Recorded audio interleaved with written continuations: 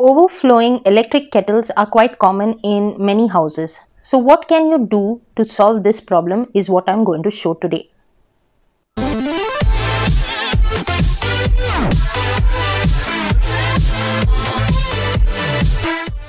All you have to do is take a container like this on which your electric kettle sits.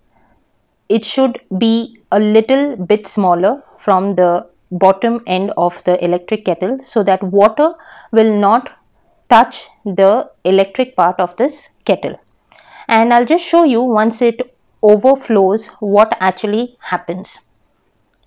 Now if you notice, the water is dripping from the side, but it is not touching the bottom electric portion of this kettle.